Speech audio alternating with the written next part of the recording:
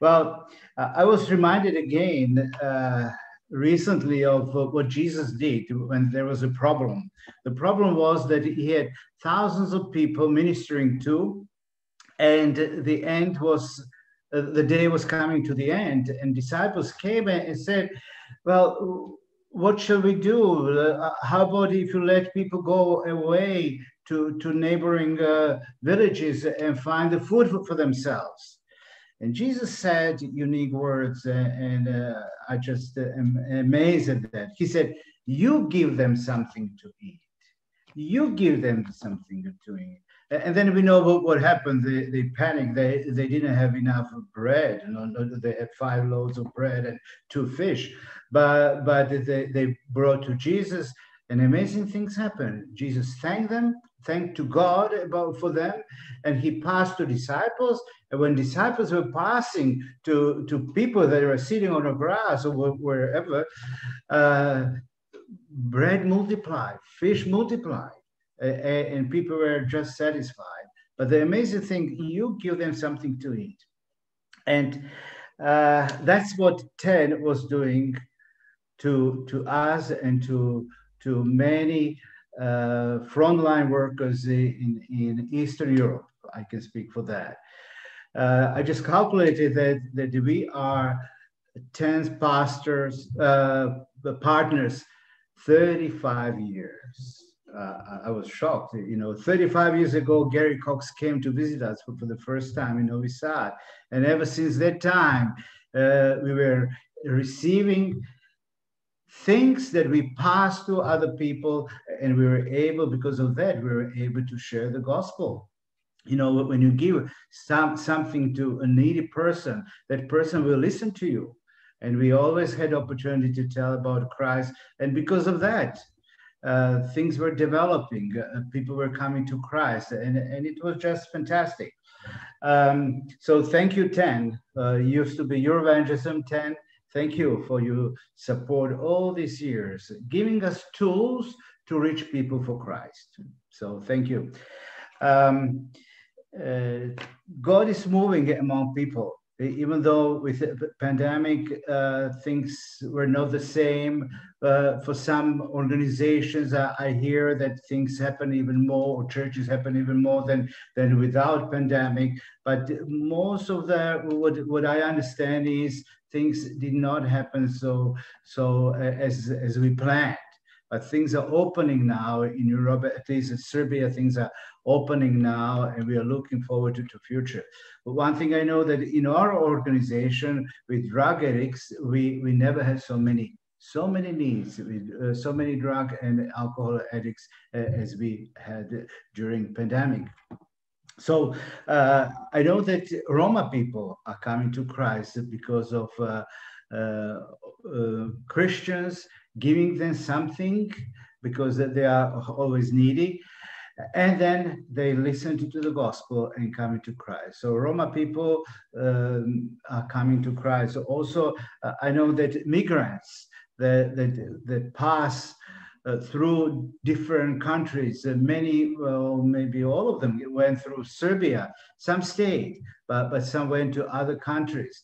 And in each country, that there were churches, individual Christians or organizations that try to reach these people, again, by giving them something, because they are very needy. And also after that, telling them about Christ, giving them tracts. And I know some churches were established. I know in Serbia, some were established with these migrants. So God is working. And especially there are a number of cases where we heard that they had a dream, that they had a dream of Jesus coming to them. And then somebody came, somebody showed up and told them about Jesus. Oh yeah, I seen him in a dream. And it was fantastic. Now, the group that we really like, that we minister and we love to see coming to Christ are the addicts, drug addicts, alcoholics. And we know that every country has them. They're everywhere. So working with them is something that is challenging, but very, very rewarding. We all know that in all the world, there are church leaders that are leading few churches, and we're drug addicts. We're nobody. We know that there are leaders of some organizations, again, being nobody, we call them lepers of today. So everybody's staying away from them. Now they are leading others to Christ. So it is very encouraging to see a person that is good for nothing, and now he's following Christ. What was amazing to me, I was a few times in one of the conference in Sarajevo, in Bosnia. Once a year, they have a conference for drug addicts and alcoholics from former Yugoslavia. Not many can come, but when I was there a few times, there were around 150 people. And I was so amazed. First time I seen so many that are worshiping the Lord, raising hands and speaking about Him, and yet there were drug addicts, alcoholics. Everybody stayed away from them. So encouraging. This last year they didn't have this conference because of pandemic. This year they had, but with way less people, because they could bring only 60 people to this location because of the pandemic. But still, those that went there were so encouraged. So God is moving among the addicts. Yes, God is raising leaders from this group of people. And I will just continue on what Danny just started also. It is our pleasure to be with you. Very sad that it's not in person, for sure. But just this Sunday, a couple of days ago, I was sitting in the front of the church, as you know, the church that we started, our church. And usually we sit in the front row. And I just decided something inside me said, go in the back seat. And I just got up and sat in the back seat, and I sort of was sitting alone and observed. And that's the moment that the Lord really spoke to me. And these are the moments that keep us going as we have been serving for, as Danny mentioned, over 35 years. I sat there, and there was a pastor who was speaking, one of the guys who was an addict and accepted Christ. And he was now preaching in our church. He is pastoring another church in our city. And I could see his wife sitting in the front row, who was also a drug addict. And then I saw a guy playing a guitar in the worship team, and I remember him being with us. I never thought he would ever finish the program. He did not look very promising. But these are the surprises that we get from these guys. You never know what will turn up. And there he was worshiping the Lord. And then his wife, also an ex-drug addict, got up and shared in front of the whole church what the Lord has been speaking to her. She had a word of knowledge to share with the congregation. And then there was a collection, and there was a guy going around, collecting the gifts. And also 18 years on heroin, and now cannot stand still and just dancing with the song, praising God. And I just sat there, and then I looked at all these guys in front of me, 30 young men that are in the program now. And it's hard to see it when it's in front of your face, and it's not bad to take a back seat sometimes and look in wonder and say, look what God is doing. So this is, many of you know the story. We started churches, raised leaders, but this is something that we're raising leaders now. And we hope that there's going to be thousands of them. And there'll be many centers in Serbia. And why not? These guys are on fire. That's what they want to do, because they want to invest their life, the life that they ruined. They want to invest it in eternity. So the first picture, I think it's right there. This is the latest, just the group that we have now. And as you can imagine, the group changes. Some come and then they leave, and new ones come. So the numbers are big, and I can just you can take the picture off if you want, so that I can have your attention. Each one of these faces have a story. They're not just numbers. And I know many times we talk, there's another person coming tomorrow, and we're just thinking, okay, it's a person. But when we sit down and talk to this new individual that wants to come in, and we hear their story, many of the times it's not just a matter do they come in. You just want to take them home, because there is this broken life that they're saying, I need help. And we know where the help is. And we're so grateful to have the privilege to have a place where to welcome them and to have them and to share life with them. It's not the center, it's a family. We have meals together. You will see, we have so many pictures that we could share, but we sit down, and you will see on the picture now that we sit down and we eat together. We celebrated. This was a Christmas time. We celebrate together and we worship together, and their faces, each one of them would say, this is the first time I'm sober during this period of the year. I am alive. And I will pick a couple of guys to share the story. We will have a baptism next Sunday, but the last baptism, here is the name. His name is Srđan. And I remember driving him with Danny to a center. We picked him up from the bus. We took him to the center. And I mean, in the little bit of time that we had, we looked at each other then after that and thought, my goodness, if this guy makes it, that would be a miracle. Like on his own, being on drugs, having no friends, even the dog didn't want him anymore. But the friend consistently kept telling him, the one that already finished the program and was now collecting offering in the church, he says, come. And he came.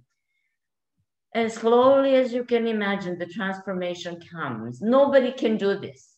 There is no psychiatric ward, there is no doctor, there is no pill. And I recently, one of the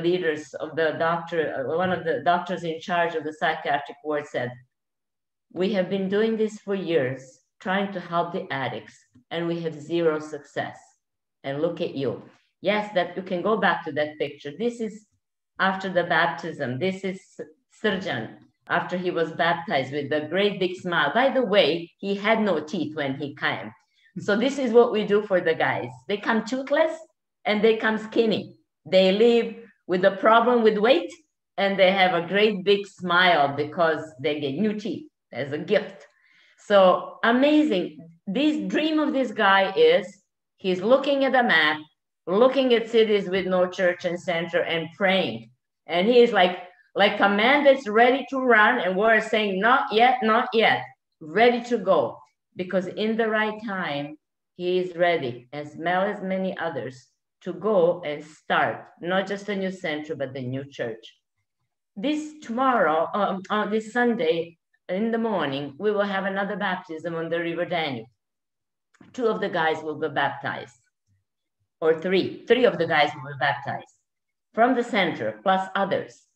But I will share with you about Rade. You will see his picture. Rade was homeless. He came to us, addict, homeless, a person that you really avoid on a street. And miraculously, he came to us. And of course, as the Bible says, I was hungry and you didn't feed me. I was naked and you didn't clothe me. All we did is we invited him in. We welcomed him in. Really didn't have much hope, but we were doing the right thing, a biblical thing to do. And we're so glad we did. He had severe problems with his health. Muscular dystrophy took some of the movements of his body. We took pity on him. Rade today finished the program. He is a transformed man. When you look at him now, he looks like a professor. He looks like a very influential guy. So it was our pleasure to invest into him. And this is the picture that I just sort of took an aside. something that the guys asked us to do, which we did not have before. A number of them came and said, you guys, Vera, Danny, you led so many people to Christ. How did you do it? We want to learn. We want to learn how to share our faith. Because when they go back to their city, when they go back to their family, they have a story. They have a life transformation, but they don't know how to share it with others. So this is what we did. We had a little bit of a number of weeks. We got together, and group of them, there was, I think, 12 of them there, that wanted to learn how to share their faith. And then we had them practice. And this is Rade, he got up, and this is how I would do it. And he did amazingly well. He sort of shared the bridge illustration. How do you reach, where do you start? How do you lead the conversation? How do you do it with somebody that doesn't know Christ at all, somebody that's religious, somebody that's been around for a while and doesn't have a relationship with Christ? So it was a very moving moment for me and for us. So I want to say that this is what excites us the most lately. We see the Lord raising leaders. Dear friends, there is nothing like seeing a person come to Christ. And we don't take it for granted. I thank God for every person that said yes to Christ because of my investment of time, because of our investment of time. And even though it's inconvenient so many times, and it takes a lot of time, after a person says yes, then it means you gotta be involved in their life. But to see a person that you led to Christ now lead others to Christ, it is amazing. I was reminded of that, even Nesha, when you showed Nexus. Nesha came from our church. He is the one that made a serious commitment for the Lord there. And to see him being used by God and having dreams and plans. I led his wife to the Lord. There they are, serving the Lord in this city and doing great things. Our heart is full, not only them, and the ripple effect of each life is amazing. We never know. So we can say that in this last 35 years, we have lived a full and rich life. And I want to thank you for believing in us. I want to thank you for investing, because the ripple effect, we just never know. As the brother from Macedonia shared, some couple came, some people came, they started something, and look what's happening now. We just can't imagine what the Lord will do. I say to the guys sometimes, this is how I want to finish my life. I can see myself old, laying on a couch, hardly being able to hear. And I want you to come and tell me, we have opened another center and another church. That would excite me. That's how I want to finish my life. That's how I want to end. Well done. And yes, many people start, but we want to finish well. I want to thank you for helping us through the process. You know, sometimes when nothing happens, it is the hardest thing to do, to continue faithfully, one foot in front of the other, and just keep on going and keep on believing. The Lord's done amazing things just because we stayed. There were many temptations, as you know, I sometimes share that, many temptations. And there were many impossibilities. So what the Lord is doing in Balkans, even through the wars, even through the pandemic, even through all kinds of other things, the church is being built, and nothing can stop that. I was reminded of the ministry that the Lord allowed us to do for almost 12 years, and that is hospice. And I remember meeting Marinella at one of the conferences. I was amazed at what she does. And I thought, surely God can use our story. We've been through cancer. We know what it feels like. I wish we can do that. And then one little step of faith led to 1,000 steps that the Lord did. This is the motto that we always had. We make one step of faith, and we did. And hundreds of people that were dying were able to hear about the Lord. So It is amazing what the Lord keeps doing, and we're excited because we see him at work. I'm reminded again, and I want to share that with you. There is no greater privilege than to invest our lives in people. At the end of the day, and days are going very fast. Almost every day I say to Danny, do you remember, Mom? Do you know how long ago that was? I can't believe it. 5 years, 10 years, and I'm sure you're the same. Things go by so fast. Life goes by so fast. The moment comes, we take nothing with us. One thing remains, and that is the souls. I'm excited over each one that I was able to touch, that we were able to touch. We're so encouraged. I forgot the main thing. When I looked at my Sunday evening in the back seat, I saw the pastor of our church. Remember, Danny was pastoring the church for so many years. The moment came that he passed it on to Vera. And he stood there and also was talking. And God reminded me, he too was an addict. He came as a young man with the black leather jacket, with the funny looking hair, with things sticking out of his ears, and with a bad attitude, and with a miserable face, angry at the whole world. That's changed. He now is a pastor, a very capable one, with the knowledge, with the vision, with spirit-filled life that keeps gathering many, that keeps preaching the gospel.